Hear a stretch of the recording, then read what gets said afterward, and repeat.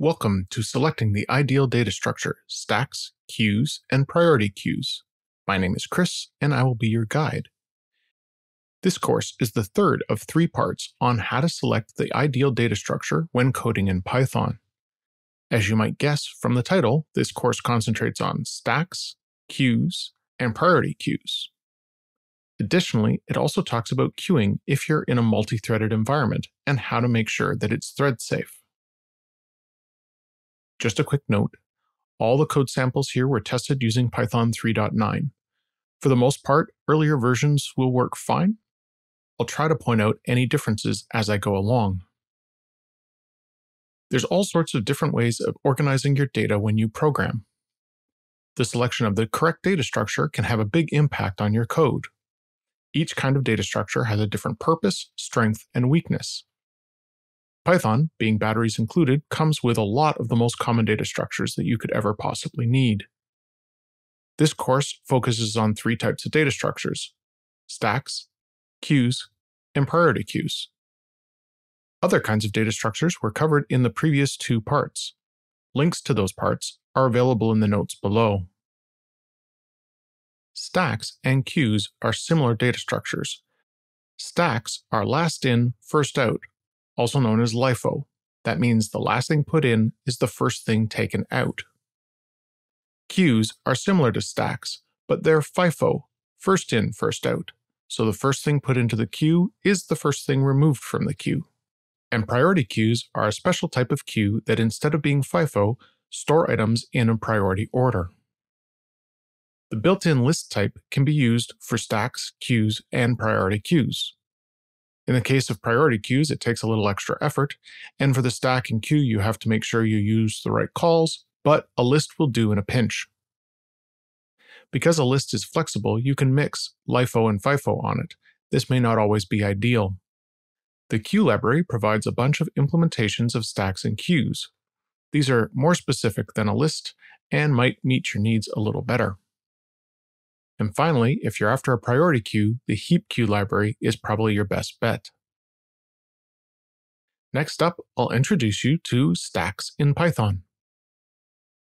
In the previous lesson, I gave an overview of the course. In this lesson, I will be introducing you to stacks in Python. A stack is a data structure that holds whatever you put into it. What defines a stack is the way the stuff inside is accessed. Stacks support LIFO, or last in, first out semantics.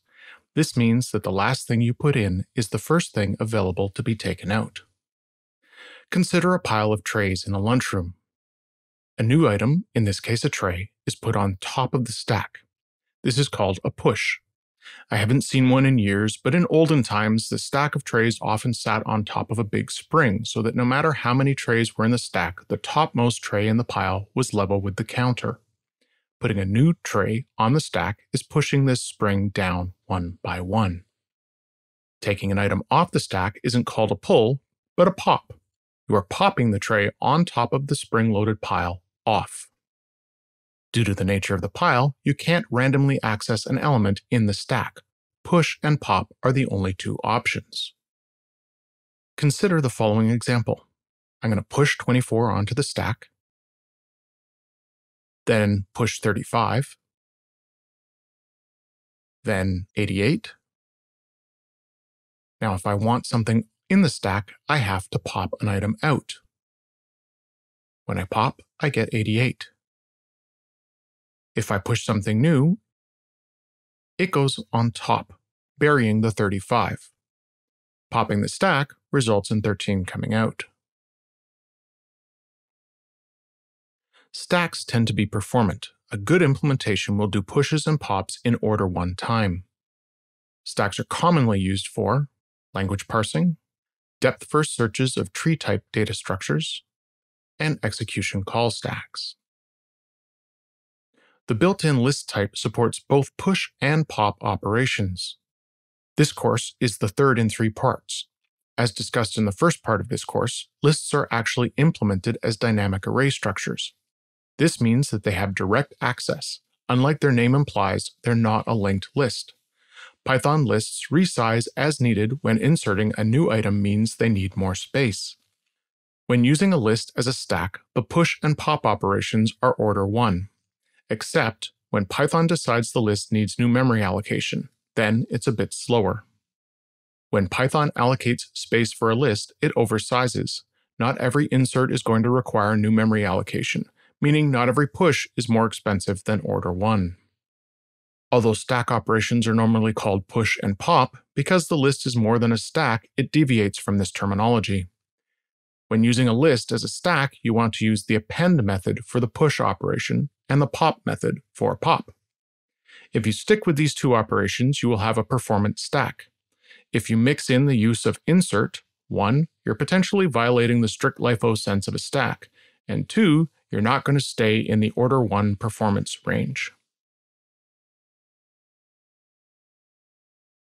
Let's look at using a list as a stack in practice. I'll use the append method as a push. Then push some more. And one more time. And now I can examine the list. You can see that the list is ordered in the way items were pushed inside. Calling pop pulls the last item off the list, the last thing pushed on, and returns it, in this case, code. Once again looking at the list, and you see eat and sleep are what are left. Pop some more, and again, and one more time, and this is what happens if you pop an empty list. And that is how a list can be a stack. Next up, I'll show you how a queue can also be a stack. In the previous lesson, I showed you how to use Python's built-in list as a stack. In this lesson, I will show you how to use the double-ended queue and LIFO queue structures instead. Inside of the collections library, you will find a double-ended queue called deque. A double-ended queue is one that supports adding and removing items from either end. And because of this, it can be used either as a stack or a queue. Underneath the covers, deque is implemented as a doubly linked list. It has good performance for insertion and deletion, but poor performance on random access. Let's see it in practice. First off, I need to import it. Now I will instantiate a deque. I use append to push on an item. A little bit of deja vu. And here's the resulting queue. The append left method puts something on the other end of the queue. Here's the result. Notice that this is breaking the idea of a stack. We've just inserted a lunch tray into the bottom of the pile. Just like a list, the pop method takes the top item off and returns it. There's a companion to append left. It's pop left, and it does what pop does, but from the other end of the queue. Again, not strictly a stack operation.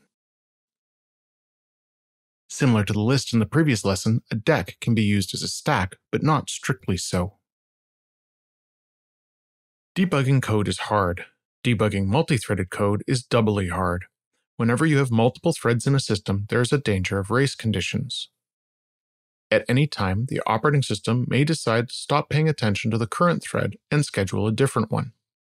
If you're sharing state between threads, bad things can happen. To resolve this kind of problem, your code needs to be able to declare a section atomic. It can do this with a lock. The LIFO queue class found in the queue library is a thread-safe stack.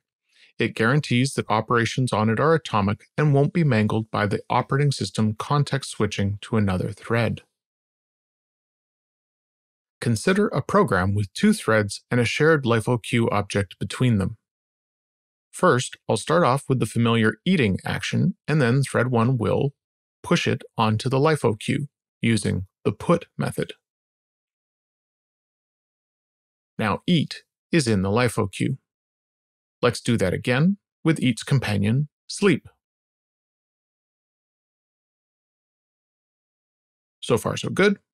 Now thread 2 can call get on the LIFO queue to retrieve the top item off the stack, resulting in it receiving sleep. Thread 2 making another call to get pops eat off the stack. If thread 2 makes another call to get, it blocks, as there's nothing in the stack to pop off. Meanwhile, back in thread 1, you remember thread 1, right? It was so long ago. I'll take the next step and code. Calling put pushes it onto the stack. And now the block on thread 2 is released and it receives our third activity.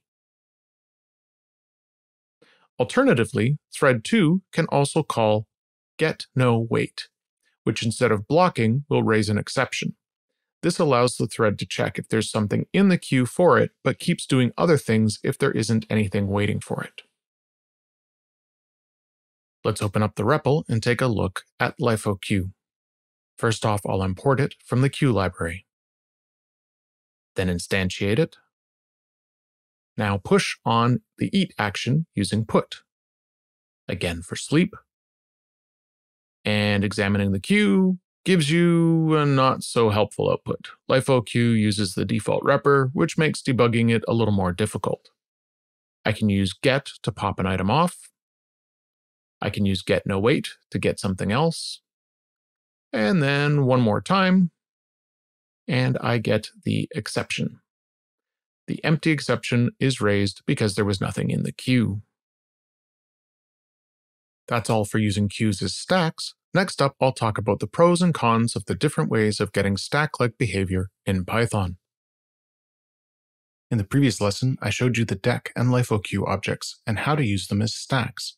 In this lesson, I'll talk about how to choose between the different ways of getting a stack in Python. If you aren't doing anything particularly complicated, just stick with a list. If you're worried about performance, then it might be time to move up from a list to the deque object. Deque objects are more performant because they don't have to pay the dynamic resizing cost. And it is equally performant no matter which end of the queue you are dealing with. This of course brings up an interesting point.